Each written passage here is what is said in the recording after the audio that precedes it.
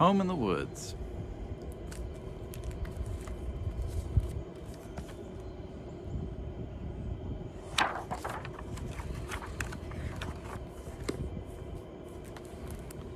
This is my family.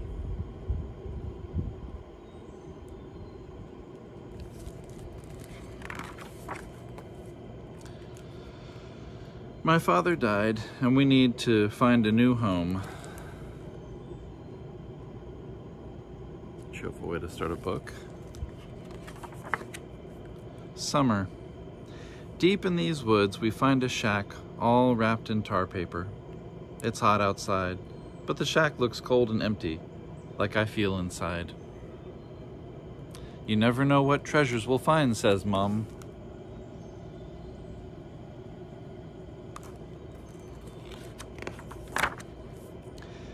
In the shack, we don't see any treasures.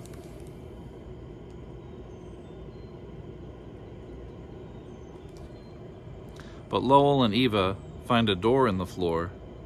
Below is a root cellar filled with old glass jars, a tin pail, a pile of rags, and a pitcher pump that goes up and down, and out comes a stream of cool, clear water.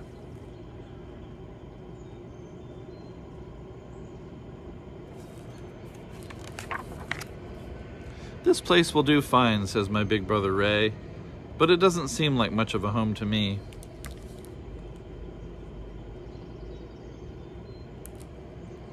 Outside, the ground is a blanket of rotting leaves. Dal and Bee dig underneath to find soft, dark, rich soil. The seeds from our old garden can go here, says Bee.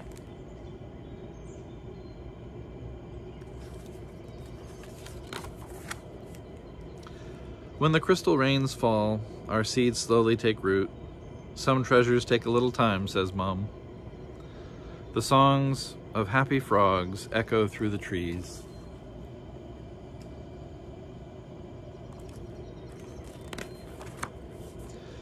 The woods are a tangle of birch, poplar, pine, and sugar maple.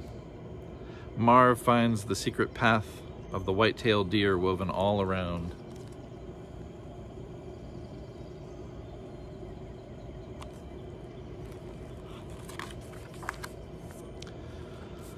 The paths lead us to a twisting trout creek, an empty beaver lodge, and a blooming berry patch with sweet jewels of blue and red. We fill our pail, Marv's hat, Ray's bag. Lowell fills his empty belly.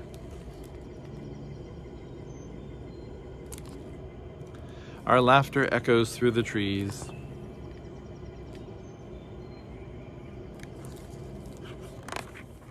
I had to move because of the carpenter bees.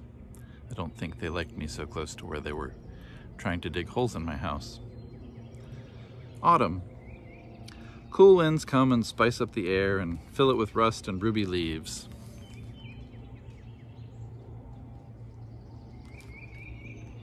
Mom walks into town to do chores for pay, so we take care of chores at the shack.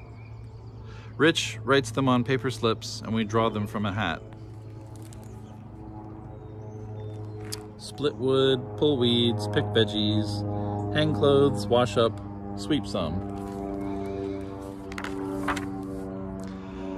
We fill the glass jars with Mom's berry preserves and the harvest from our garden. We'll save them for winter and stack them in the cellar like buried treasure.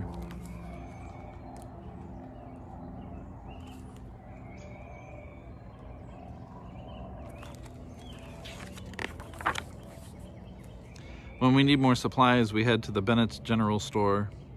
The windows are full of marvelous things, but Mom's chore money can only buy some basics. We say nothing at all on the walk home.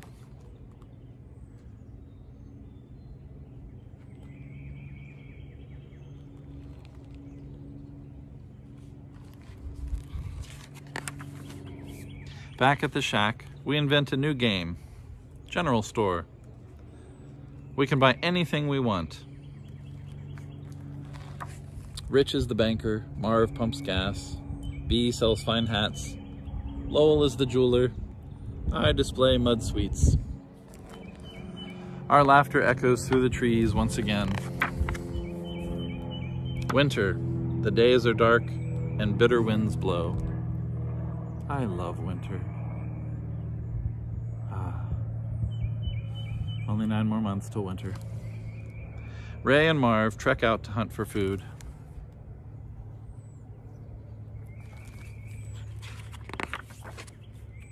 Bee huddles in the lamp's glow. Mom teaches her that scraps put together make colored patchwork. I huddle by the warm stove. Rich teaches me that letters put together make words, and words put together make stories.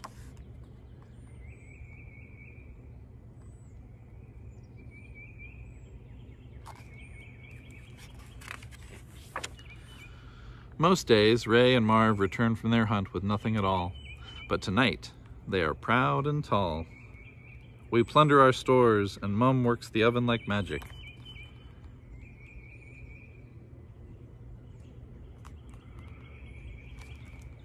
A feast for the kings and queens of the forest, Rich says.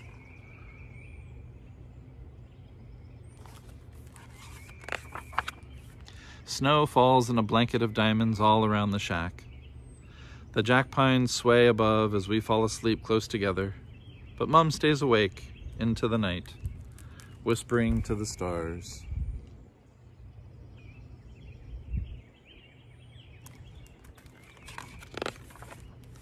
Spring. After many months, warm, fresh air comes pouring into the shack. The cottonwoods are all in bloom.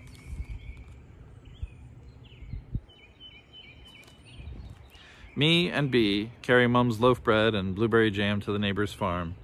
They fill our pail with milk and our hat with golden eggs.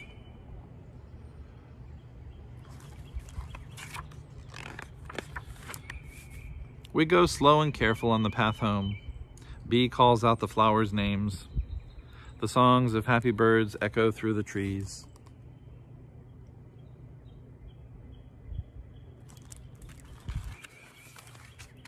Here in these woods, I find my brothers, my sisters, our mum, and me. The shack all wrapped in tar paper looks different now, warm and bright, and filled up with love, like I feel inside.